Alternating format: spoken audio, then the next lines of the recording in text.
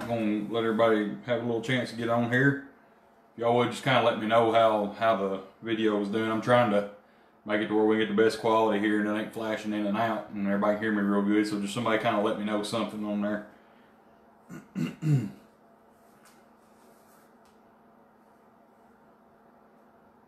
Morning, everybody.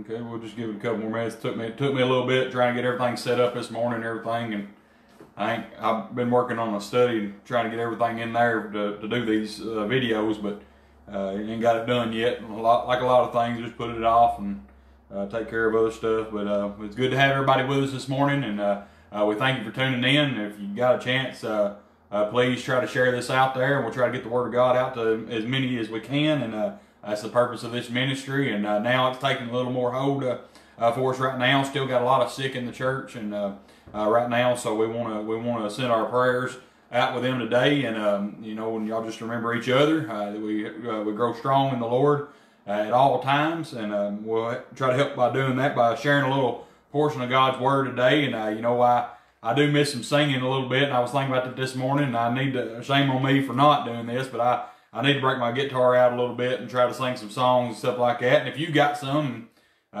video yourself and send it to me, we'll get it put on here if you want to do that. I know some people are camera shy. I know I'm one of them. You know, everything's been so different trying to get in front of these cameras and do things like that. We're not used to that at all. But you know, there's one thing that I could think of worse than that is that God's Word not go out the way that it was intended on being. So that's why we do this, is not any FaceTime or anything like that that we won't, because I'd be the last one to do that. But we are thankful this morning, though, we can join you by this way and maybe bring forth a portion of God's Word. And we ask you to be much in prayer for us this morning, that we do nothing of ourselves and only what the Lord would have us do. And you know, once again, we make mention of all our counties, and right now, surrounding counties, Benton County, all of them right now, they're just kind of going through a little bit of a hard time, and so we want to remember each and every one of them, all our churches.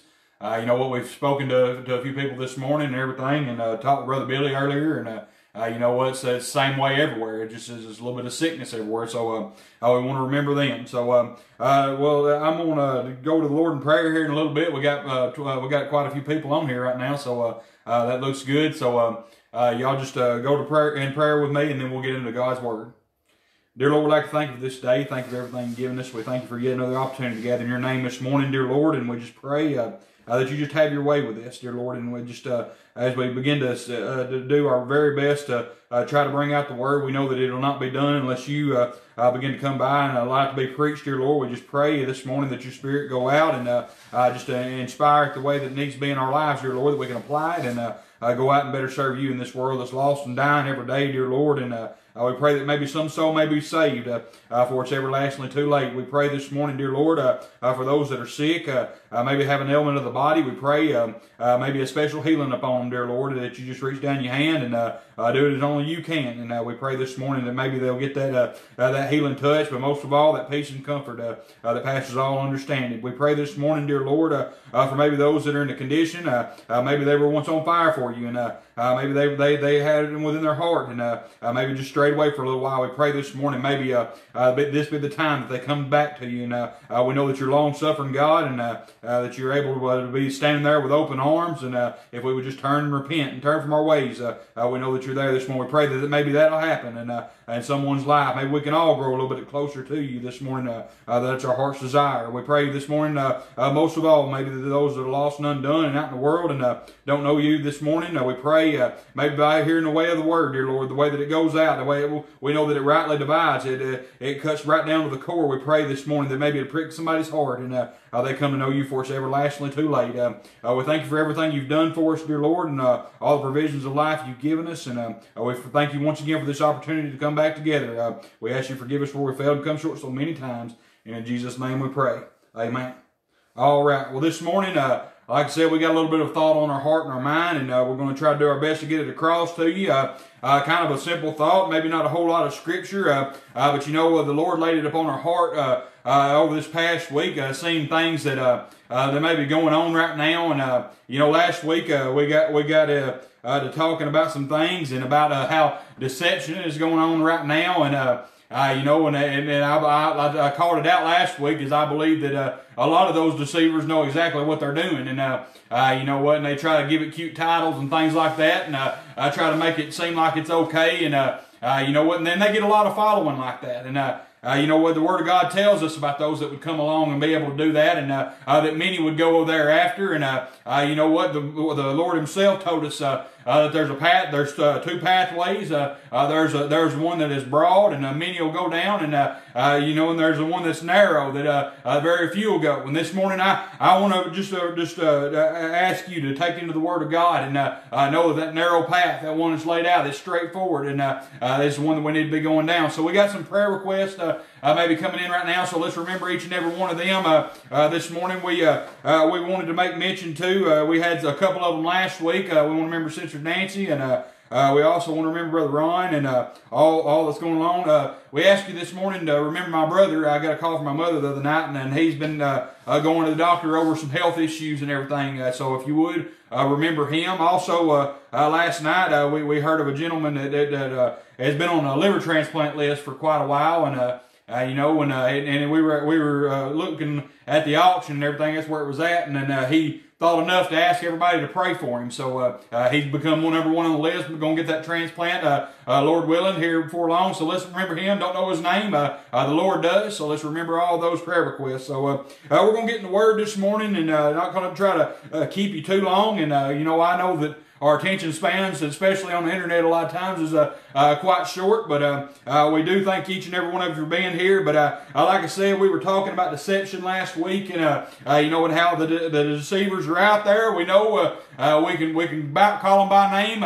If you're looking this morning, and if you're watching according to the Word of God, I believe that the Spirit will reveal it to you. But you know, this morning as I was beginning to think about what the Lord's laid on our heart this week, and you know, I believe that today that the Lord, whenever He saved my soul as a young boy, you know what, I knew that I was lost and out in sin. I knew that I wasn't where I needed to be, and you know what, I knew the clear path to get there because He is the only way, the only door, and the Word of God laid that out for me, pricked me within my heart, let me know that I was lost. And I believe this morning that's the way that you're saved. Is first you got to know you're lost, and that conviction of the Holy Spirit comes by and begins to bring a man down to the point to where he can be saved. And you know what? Whenever I was saved that night, though, I was instilled within me something, the most precious thing, and we talk about it all the time. But by that salvation that came, you know what? I remember referring to it a lot of times, and I talk to my children a lot of times about this, by accepting Jesus into my heart. And you know what? I believe He's in my heart. I believe He dwells within me. You know what? His Holy Spirit is there, and you know what? It allows me to go throughout life, and you know what? Be pleasing unto God in the things that I do. As long as I do things of the Spirit, I can be pleasing in that way. And you know, this morning I was sitting here thinking about what the Word of God holds for us, and what it speaks against, what it stands for, and you know, and things like that. And you know, there's a scripture that has always been in my mind, my heart, and I know you've heard it too. And a very simple scripture, very short scripture. And you know what? There was something I'll share with you here in a little bit that a man said many years ago that has stuck with me and a lot of my fellow brethren. You know what? We heard that night at revival, and another simple statement, but yet the Lord chose to use that to work within us. And you know, I think the Word of God, if you'll go to it, and look and really search it out for what it says, it'll put you in line. It'll make a new perspective for you there in your life. And you know what? If you truly choose to live by it, and, you know. Like I said, when I was saved as a young child, something was put within me that I live according to the manner that God had intended on from the very beginning. He had a foreordained plan, very well executed,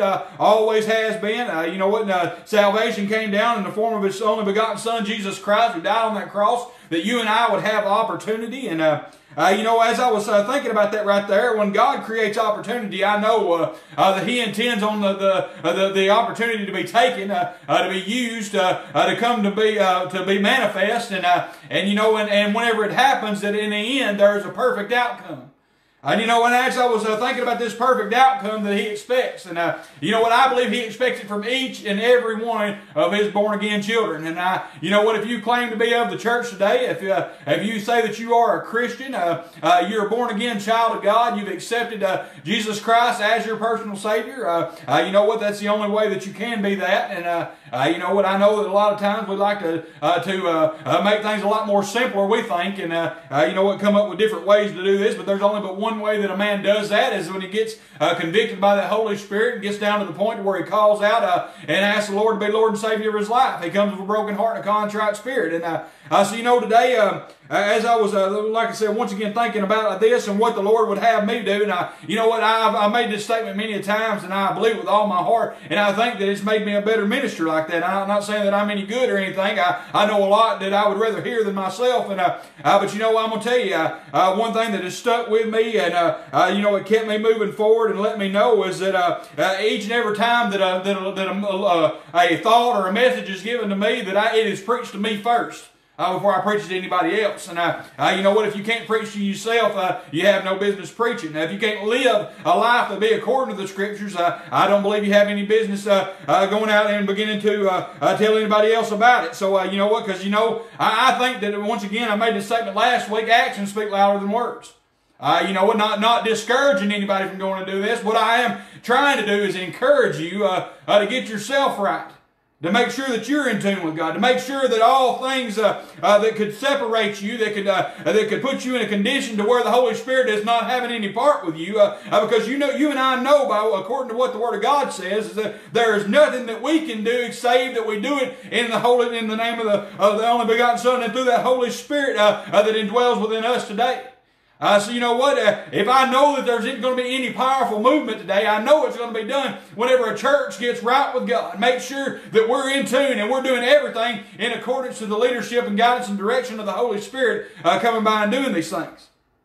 So this morning, the thought that's been on our heart and mind is that we have no excuses. We've talked about excuses before, and you know what? That funny saying that we've heard all our life is, you know, and it goes along with opinion too. Is excuses like a belly button? Everybody's got one, and it seems like that today. You know what? Christian people make up excuses. You know what? And the first thing when we don't accomplish something, the first thing we want to do is make an excuse of why we didn't do it. But you know, I was thinking this morning about a thought that was given a long time ago, and I told you about this earlier, about my Uncle Larry Hollingsworth. You know, it stood up at a revival over at Galilee one year, and I don't remember what year it was, it don't matter, but you know what, it stuck with me, because I was sitting right there, and he stood up, and he talked about this scripture right here, and I'm going to read it to you, over in Romans, the 3rd chapter, 23rd verse. You know what, I believe that every man has to realize what this verse says in order to be saved. You know what, it may not have been the verse that you heard, but I believe that we serve a God that does not change. That means cover to cover, from the front of the book to the back of the book. He did not change in any way. The Holy Spirit that was inspiring all these men to write these scriptures down, it was still the same God that was speaking. So you know what, whenever this verse right here reads, for all have sinned and come short of the glory of God. You know, very simple scripture right there, like we said. Heard it many a times, heard it preached about in many different ways. But there's a form that was presented to us that night by Uncle Larry, that he began to stand up and say, well, every man needs to realize that we've all sinned. We failed to come short of the glory of God, but not to use it as an excuse to go out and sin anymore, but to use it as an excuse to get down on the altar. And you know, as I began to think about that, what he said that night, and you know what, if a man of God would begin to realize that, know where he came from. I believe you got to go back to the very foundation of where it all started at. If we could all get down to that point to where we realize that that night when we met the Lord on the altar, wherever it was, it may not have been on a bench in a church. You know what, for me, it was a little bit of a recliner in my bedroom that night. And you know what, right before bedtime, and you know, I was thinking I had to come to the realization that I was a sinner. You know what, I had failed and come short. There were things that I had done that had transgressed against what God had willed it to be done. And you know what? I believe that God loved us enough. He loved us so much. He sent His law and instilled it into the world from the very foundation of the earth and all of His creation, and passed it along through everything that was made. And you know, and as I'm thinking about this right here, that law, that very law is what convicts us. It lets us know that we've all sinned and come short of the glory of God. That we have the inability of ourselves to produce salvation that would keep us away from the wrath that God has against sin. So, as I'm thinking this morning and looking around and the times we're living in right now, and we see what the Scripture says and talking about excuses, how many times do we make excuses for the sin in our life? How many times do we make excuses for the sin that's going on within our own churches?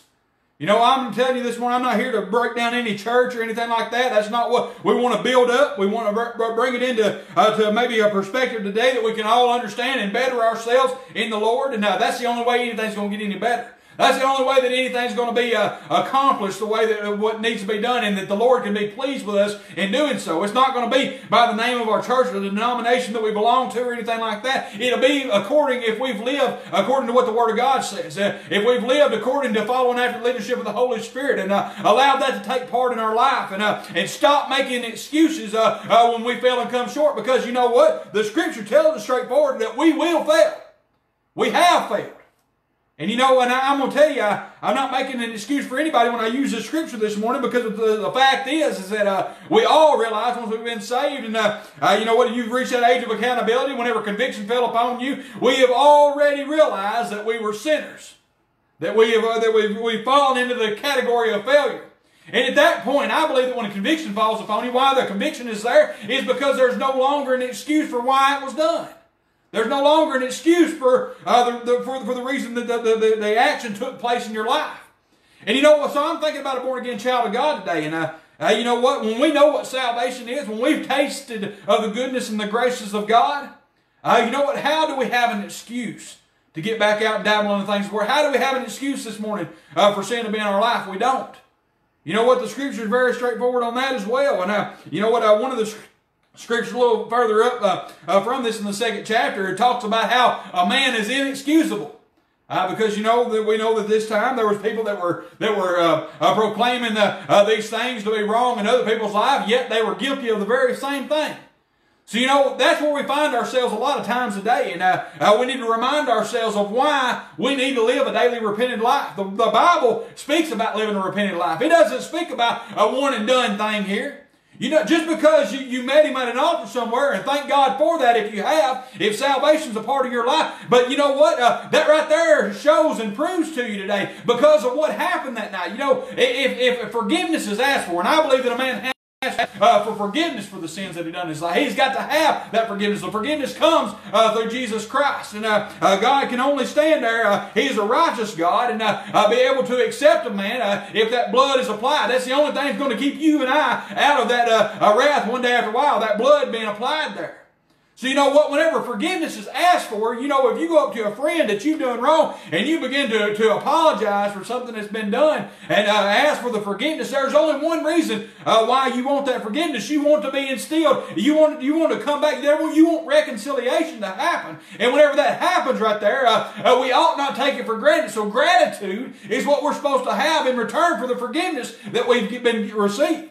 You know what? I know that the Lord forgive me of my sins that night, and you know what? And time again, whenever I fail and come short, and I believe it does happen. I'm not making any excuse for why it happens, but I believe it does happen. That's why we really live a repentant life. It's because I'm genuinely sorry that I've transgressed, because I want the divine favor of God. I want to be in the center of His will. I want to live in the midst of His presence, and you know what? So and whenever I get that, though, I have a feeling of gratitude because He did something for me that no other man could do. You know what?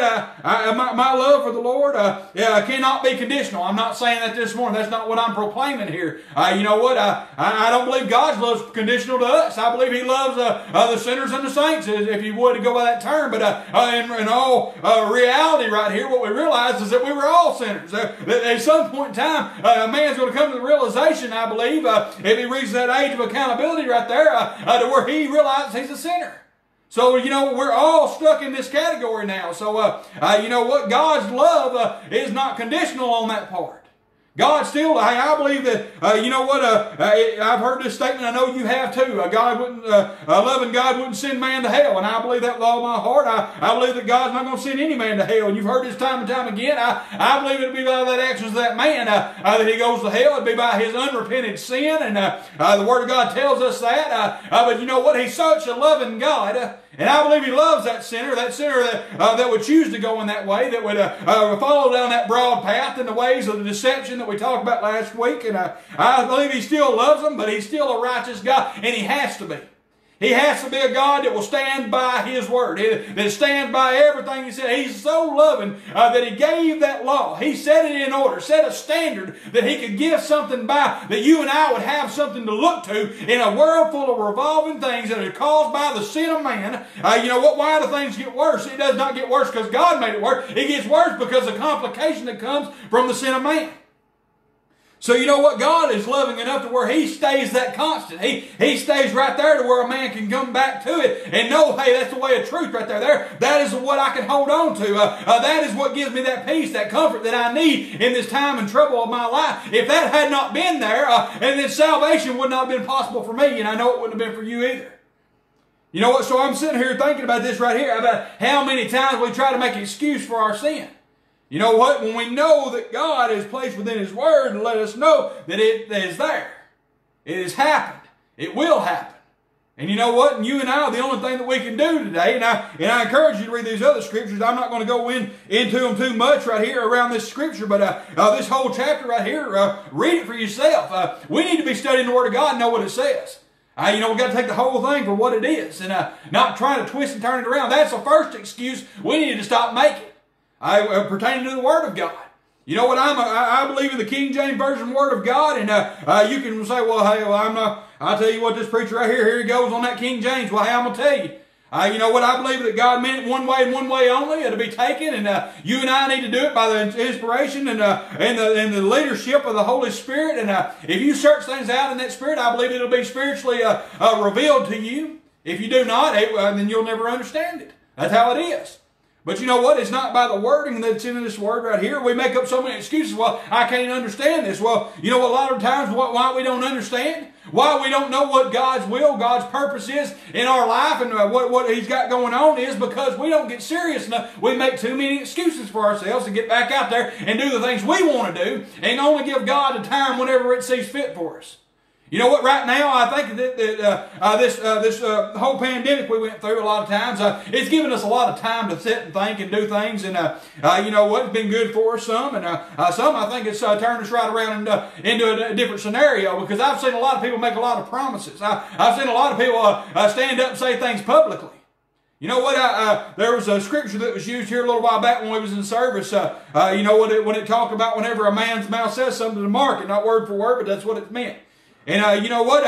I'm going to tell you, once you say something out loud, you say it publicly, amongst the brethren, you know what? You need to hold true to it. Not only that, not only because that is the brethren right there, but you know what? I believe that God takes it for something.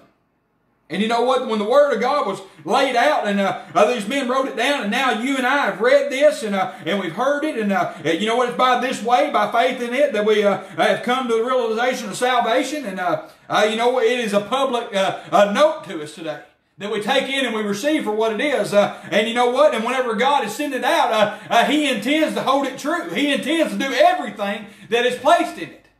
You know what? He's not going to hold back on that. There's no excuses made by God for why things don't get done because that simply does not happen with the Word of God. Whenever the Word of God speaks of it, it comes to be. Every little prophecy that was made was fulfilled. It was taken all the way to the T. Jesus made sure to let everybody know it when He was on that cross. He said, it is finished. I believe that was the accomplishment of those things. We read in the Word of God about how a man is supposed to live, and if he does not live that way, then it is end. You know what is destruction? You know what? Now we go back to the back of the book. There's prophecy in there yet to be fulfilled, but no doubt it's going to be. It's going to happen. Things I dare say would have probably already happened.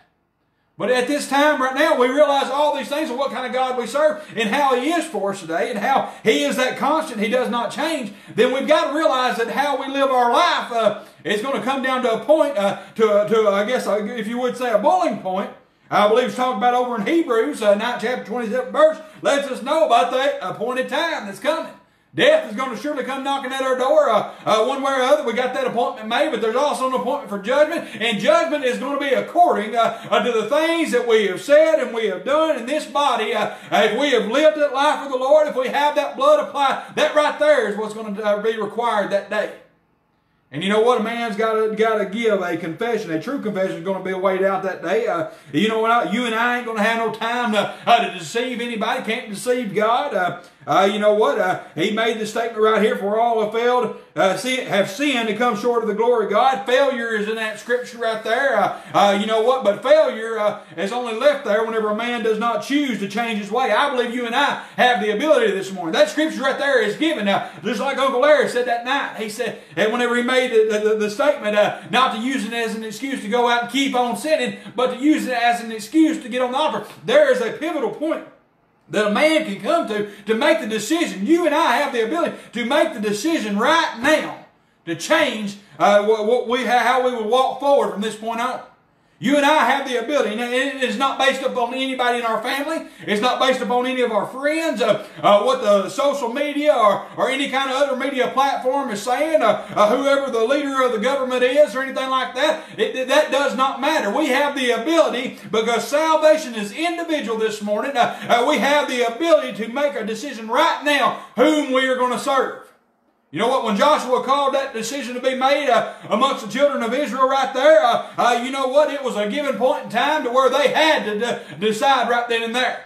You know what? It was straightforward talked about. They could go out and they can follow all those others that have been followed before, or they could choose this day, just as he made the choice and made no doubt about it when he said it. He said, as for me and my house, we will serve the Lord. That's what you've got to say within your own individual self right there this morning, right now, at this given point in time. Stop making excuses for the sin that's going on in your life. Stop making excuses of why you're not going to church. Stop making excuses of why this is taking place in your life, what kind of circumstances you've got going on. You know what? I've seen people use it everywhere, and I'm going to tell you, I've done it myself. I'm not even sure. Like I said, you got to preach to yourself or you preach to anybody else. You know what? We make too many of those excuses. But you know what? God doesn't accept any of them. He doesn't take any of them to be. Now, He's not a God of excuses. He doesn't have to explain why He didn't do something, because everything He said He did. You know what? I like to think a lot of times, and I've used this scripture quite a lot, but over in Ezekiel, the 18th chapter, you know what? What did the children of Israel do? They went in and they tried to make an excuse of why they were in the situation they were in, why things were taking place, why, you know what, all this trouble and trial were going throughout their life. And you know what, they said that they had it because their fathers had eaten sour grapes.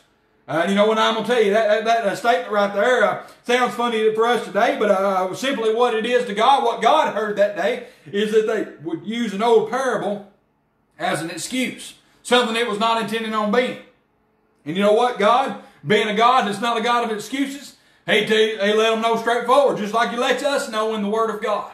You know what? If you've got a question about anything, you know what? I believe if a man been saved by the grace of God through the blood of Jesus Christ, I believe today that he's got that Spirit indwelling within him. And a lot of times, if you have to question whether something's sin or not, most of the time it is. You know, just my personal experience, and I believe that we could probably back that up through some testimonies.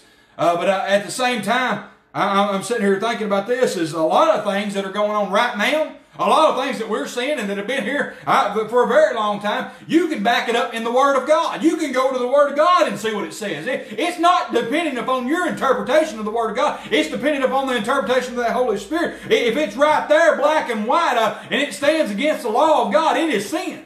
You know what? And for you to go and say, well, for all of sin that comes short of the glory of God, I'm a sinner. I'm going to sin. That's just a part of me. That's my human side. That's the things that's just going to happen. You know what? It's ignorance. Because what it tells us by letting us know that we've all sinned and come short of the glory of God, it tells us there is a way to escape. There is a way to get out. There is a way that needs to be done in order to get out of the way of the wrath of God that is coming upon that sin in your life. It doesn't matter that if you've been talking about in that scripture right there, because I believe that my name is written upon that scripture. But what matters today is if I've been forgiven of it or not. I've done my fair share of sin and some plenty enough for other people. But at the same time, we've got to know that we serve a God that is a God of forgiveness by His Son Jesus today, by what He did, by Him making that ultimate sacrifice for a world that did not deserve Him. You know what? That's what we begin to see right now is, you know what? We get down to the point right here, we feel undeserving a lot of times. But God, through His Son Jesus Christ, by that blood being applied, has made us worthy. That we walk in a way according to that He has set forth. Walk, be ye holy, for I am holy. I say it all the time because I believe that is a scripture that is so overlooked today by God's people. It's not by the world. The world is not, that scripture right there that we hear, and we hear quoted time and time again, that is not something the world's going to understand, but God's people should understand what that is saying. There is a way of holiness that a man has got to live after. If you're a child of God today, if you've been born again, if salvation is a part of your life and you got that time and that place, you are to know that there is a way of holiness that was instilled within you. And it is by that Holy Spirit that is a very timid thing that will only walk in the ways of holiness. It does not make mistakes. It's of God. God is a perfect God. He is a righteous God. Everything that He does and everything that is of Him is done by that way. You and I, hey, we like to say all the time, hey, well, I'm not perfect. Well, if you're looking for me to be perfect, I'm not going to be perfect. And I dare say that you back that up with yourself. That we know we're not perfect, but we have the ability to be perfect, though.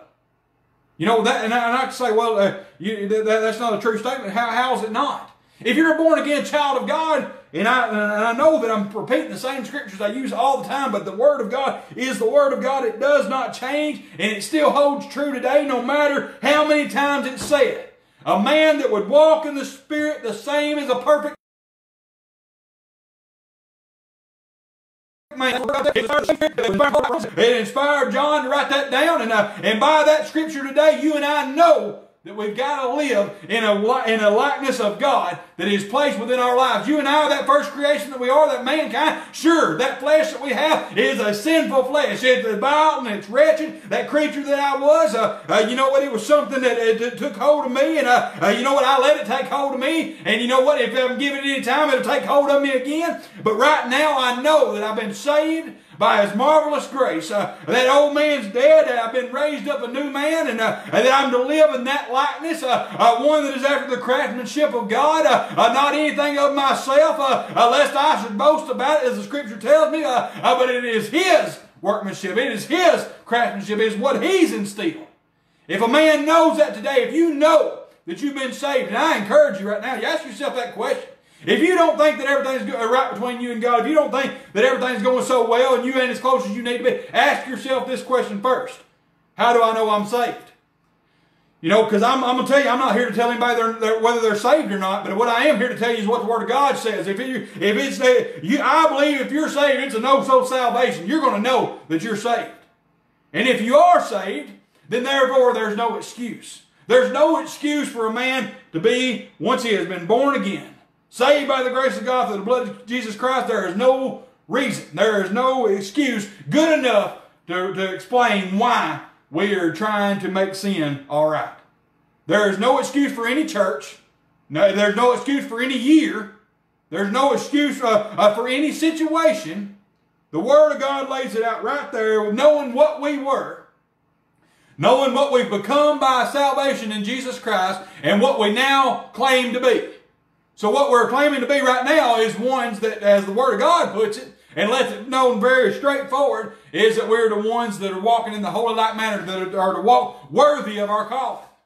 You know what I'm going to tell you? If God made us worthy through the blood of the Lamb, then today we are to walk worthy. So if we're walking worthy today, and we're doing things according to the Word of God, then we'll know the Word of God is straightforward, and there's no room for excuses to make why we're doing the things that we're doing, why we're accepting the things we're accepting. Why we're going out and giving all our time to this world and not giving any of it to God. You know what? I made a statement once again last week about time. You know, I've been reading a lot about time.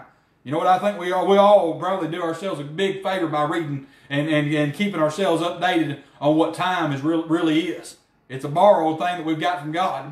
Just for a little while is what we got. We got to do our best with it. We got to make sure that we're living up to what we said we would. You know what? We made a vow with God. If you've been saved today, if you made whenever you were on bended knees, wherever it was, on whatever altar that you made it on, you made a vow to God that you would be willing and obedient and trustworthy in Him. But I'm going to tell you, I was thinking about these statements that were made earlier about the children of Israel over in the book of Ezekiel, and they told God, and you know, they had all these things because their fathers had ate sour grapes, because they had transgressed, because they had got out and done the things of the world. They had followed after strange gods. Well, God had said, that's not so. You know, whatever man will have to answer for exactly what he's done, not for what his father's done. Let every father answer for what he's done. Let every son answer for what he's done. And you know what? I'm not going to have to pay for any other sin of the world. You know what? Jesus, I believe He done that. He done that at that one point in time. He paid for a sin that He never even committed. He became all sin on that cross. And you know what? And I know by that way right there, that made salvation individual for me. That made it where it come into my heart. And you know what? He didn't die on the cross just for me, but I believe He would have died on that cross just for me. You know what? And I believe that salvation is that personal. And therefore, if I know it's that personal, then I know that I'm not going to have to pay for any other sin that is committed outside of what I do myself. But I do know, by what the Word of God says, though, it says for all. You know what? All is inclusive. It's inclusive to everyone in this world. And we like to point it out whenever when it comes to talking about Scripture, such as John 3:16, things like that, the good side of things. And but you know what? We got to realize what it took to get there. It says, for all have sinned. A man's got to realize that he's lost. He's got to realize that he is a sinner before he can be saved. You know what Jesus said? He came to seek and save that which was lost. You know what? Why was He around sinners? Because sinners is where the gospel's got to be preached. It's got to be talked about, but it's got to be taught. It's got to be preached and talked about by a people that know what it's like, that have been in that situation and that have experienced salvation. The Holy Spirit is living within them. And it goes out, when it goes out, it goes in such a power that we can try to explain it with words all we want to. But you know what? That power can only be explained by an awesome power. And you know what? Whenever it does, I believe that a man that has truly been born again, that is living a life that is pleasing unto God, I believe it can be realized not only by the church. You know what? I know a lot of good God-fearing men that I respect a great deal because of how they live their lives. I believe they're the same men in the church house as they are outside in the world. And you know what? I had a good life to experience all those things. But you know, at the same time, I believe those same men can go out into the world and live their lives in front of people maybe of a lost sinner that's never been saved. And you know what? And I believe that sinner can recognize what kind of life he lives.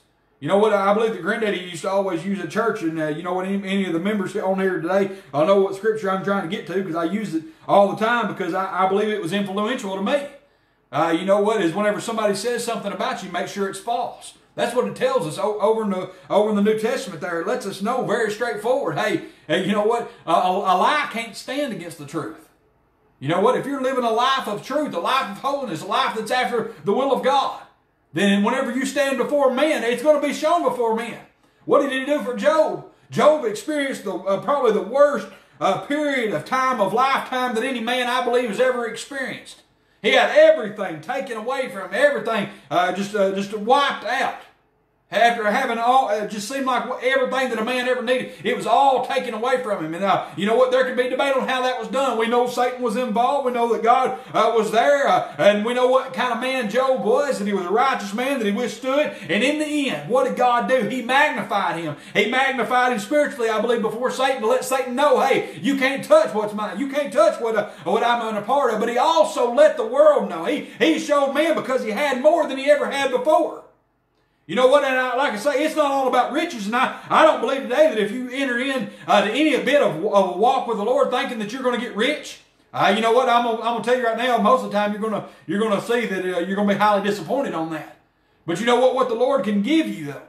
You know what? He can allow the world to see through you. You know what? You can't place a price tag on that. You can't place a price tag on a man that is a man of integrity, a man that lives a life of truth, one that can stand and be magnified of God. You know what? And it may be in things that the world sees, such as possessions. But I'm going to tell you what, I believe a man that lives in that way, there is a respect that comes worldwide.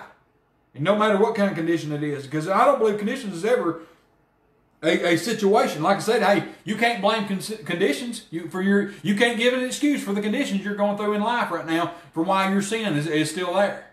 God has made a way. He made it so simple. He made it so accessible for us today that we could go anytime, anywhere. You know what? And I'm going to tell you right now, that drawing power of the Holy Spirit, I believe, has got to be there. I believe that convictions make us who we are. You and I, as born-again children of God, you know what? I had a man ask me one time, he said, do you believe that we're convicted after we're saved? And I believe with all my heart. The Scriptures tell us that a man is made out of his convictions after he's saved. You know what? There are things that are going on, and I believe that's how the Holy Spirit lets me know whenever something's right or wrong or not. It's by the convictions. You know what? Some things to me might be different. You know what? They may not strike you the same way. But if I live by my convictions, if I make sure that whenever the Holy Spirit tells me to refrain from, to stay away from, you know what? We can talk about conditions in life and how they're so volatile. You know what? You and I may be facing different things, but at the same time, knowing that we serve the same God, the one that has been able to be set there as that staple point that we can go back to no matter what we're going through, no matter what time in life it is. If we would just turn to Him. You know, He would always be there in the very situation that need be, that He could be able to be the one that you need to make it by, and to get rid of that trouble and trial in your life. And you know what, to a born-again child of God, I believe that trouble and trial is sin. So you know what, I'm going to tell you, you know, all these other things, according to the Word of God, you know, they can do whatever they want to me in this world. A man can try to do all he wants to take everything away from me. But you know what? He can't take that joy that the Lord gave me whenever He entered into my heart that night. You know what? So that right there lets me eliminate every excuse that could be given to why I'm allowing things to go on that should not be going on. So you know what? I'm going to tell you this morning, that scripture right there might be simple. It might be the only one that we have laid on our heart, but I think it tells the world. It can tell you and I, tell the church, let us know right now the conditions that are going on, the things that are happening, you know, the excuses that we want to try to make. And I'm going to tell you, by knowing that scripture right there, it says that for all have sinned and come short of the glory of God. It lets me know that I'm already in the situation to where I want to make those excuses up. I'm already, by nature, I have it within me that where I want to eliminate all thought of myself. But you know what? That's why God gave us the Word, and thank God for it. He gave us this Word right here to where it could be preached. It could go out into a lost and dying world. People that are in that very same condition that want to make an excuse for everything He wanted to eliminate. Everything. And you know what? I love the scripture over in the 3rd chapter of the book of Galatians. You know what? It tells us about the 21st to the 27th verse. Go and read that right there. It lets us know that God, by His Word, by His law from the very beginning of time, cut off all paths. Any way we wanted to try to get out, any kind of route we wanted to try to take to get around the blame, God cut off all ways. Not that He wanted to put us down, not that He wanted us to remind us of how wretched we were, but He cut off all ways that we might find the only way, the true way, the only door that was placed there, the way, the truth, and the life, His Son, Jesus Christ. So if He done that today, if he placed that within our life, hey, God, His ways are far above my ways. I don't understand a lot of times, and I want to try to make it easier on myself a lot of times. We know the easy way is not always the best way. It's not always the right way.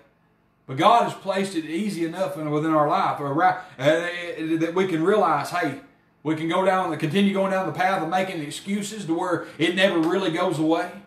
You know what? If you make an excuse for something, it doesn't get rid of it. It just postpones it. It puts it off for a little while. You know what? It's still there. I mean, I think it never really takes care of anything. But you know what? To think about that same sin that you're trying to excuse in your life right now. You know, it may put it out of your mind for just a little bit, but it's going to come back. The conviction's still going to fall there. It's still going to be there. But wouldn't it be taking that same sin and going to the Lord and asking for forgiveness, asking and repenting for the things you've done, being truthfully sorry, to have that taken away from you, to be put under the blood. And you know how God is about it. What did He say in this scripture? He said that I'd cast as far as from the west, and to remember it no more. Hey, I'm going to tell you, He's a forgetful God. He has the ability to forget. So therefore, hey, taking all that away, peace and joy and comfort will outweigh a little bit of time of postponement to me each and every day.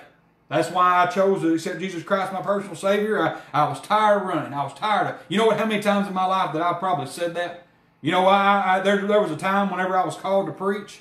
You know what, I was young when I was called to preach, 16-year-old.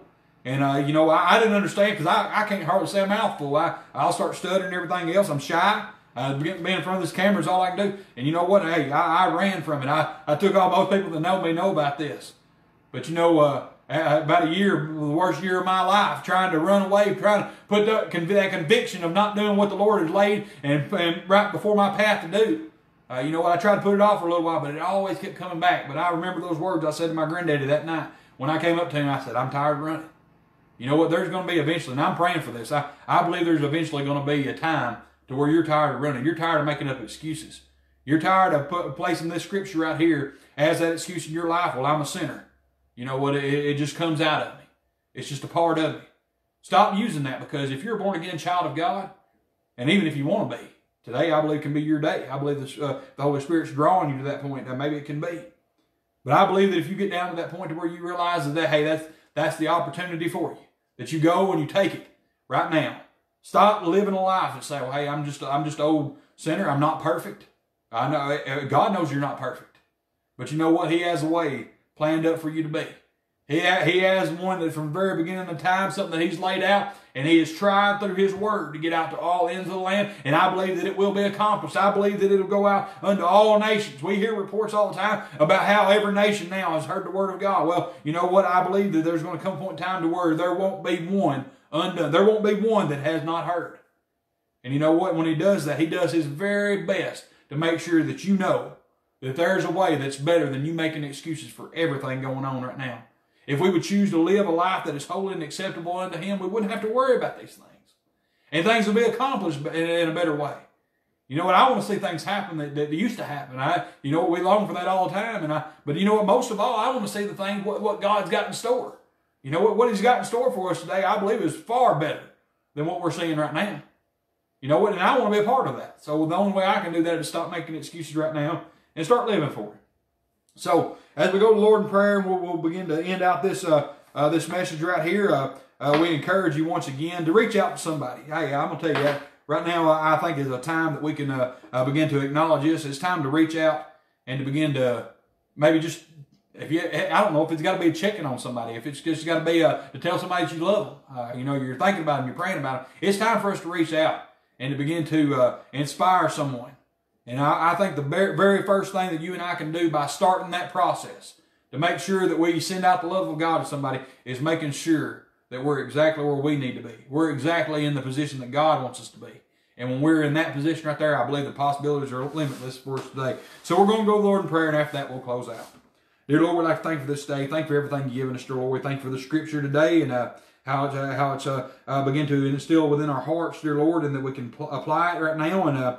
And as we go out into this world, dear Lord, we know that there's people in the conditions that we once were, and we thank you today for the salvation that brought us out of that, and we thank you today for each and everything that you do for us, and allowing us to get to the point to maybe where we can receive those spiritual blessings in a mighty way this morning, dear Lord, and we thank you for that, and we thank you for the church that you've been able to give us, dear Lord, to come and be a part of, and that we can all come together in brotherly love and to begin to experience your marvelous grace in such a mighty way by coming in one mind and one accord. And we thank you for that unity we have in the Holy Spirit. And we just pray this morning, dear Lord, maybe someone be able to see the same thing. That though sometimes we feel unworthy, dear Lord, we know that the world's out there today and dabbling in things that you don't see fit, dear Lord, and that we have sustained ourselves away from, and by that constraint of the Holy Spirit that you've given us, dear Lord, and by us being in a position to where we've been sanctified by your marvelous saving grace through Jesus Christ our Lord. We thank you this morning for that, and that we be able to show the world that they can have the same thing no matter what they've done. Regardless of what the past is, dear Lord, you're able to look beyond every one of our faults. We thank that this morning, dear Lord, that you've got it in your scripture to let us know what that pathway is. And we thank you for no excuses to be made for anything, that you've done everything you said you're going to do. Help us to be the same way, dear Lord, that we be holy just as you are. And we pray this morning that each and every one of them receive that's been on here and heard the word, a special blessing out of it. Maybe they can be a blessing to someone else. And let it go forward the way that you'd have it go. I reach out in all the land. And in Jesus' name we pray. Amen. All right, we'll go ahead and we'll close out with that. God bless you, and we love you this morning. Just continue to remember each and every one that's been made mention of. God bless you.